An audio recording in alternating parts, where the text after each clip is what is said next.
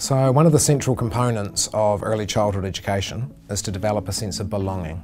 So curriculums will often just use that word, that one of our aims when a child's in an early childhood centre is to develop a strong sense of belonging.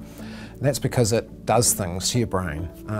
You've got your lower brain, which is similar to what an animal's got, and then this top brain, which is all the flesh human stuff that, that we want for our kids. Basically it works from the bottom to the top. So if we don't put a sense of belonging into the lower brain, then we're not going to get up to the higher brain. So knowing who you are, where you're from, where you stand in the world, who are the people you are related to, what is the land that you come from, what is the language that you use, all of that belonging stuff is not just warm and fluffy, it's really essential to the well-being of a human being. It's essential for you to then go on and be able to develop empathy and higher intelligence and controlling emotion. A lot of us take it for granted, of course, in New Zealand, if you've grown up as a white New Zealander, you sort of, may have been on that piece of land for 4 or 5 generations and you have a sense of belonging. It's a bit different in the Aboriginal community with the stolen generation and multiple being moved across the other side of Australia from their land, and we had the similar thing in New Zealand with Māori where they're ripped away from their land, and I think in America, they just decide to give you another piece of land that you're not connected to, so that destroys partly that sense of belonging. But luckily, the land that we stand on is not the only place we get our belonging from. We get our belonging from language, we get our belonging from stories, really.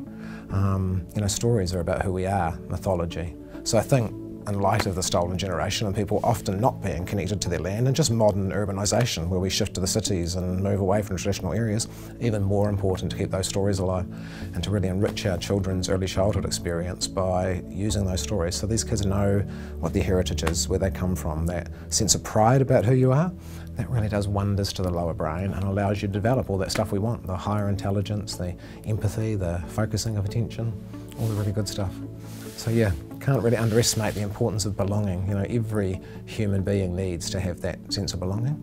I know that in New Zealand, the Māori language, only about 10% of Māori can speak the Māori language, but you can really foster a strong sense of belonging even just with a few words. I can speak my native language now because I spent 20 years doing it, but I couldn't speak it as a child. So when I first had my children, I was a teenage parent, I just used like 3 or 4 words. I'd say kia ora. They always knew this was a puku. We never called it a stomach, it was always puku. The toilet was always whare paku. A few key words like that, and that gives the child the sounds of their language. So there's this process your brain does called pruning, where it prunes away the stuff it doesn't need. And if they're not exposed to any of their language, they'll prune away that native ability to pronounce it. Whereas just use a few words and that encourages the brain to keep that.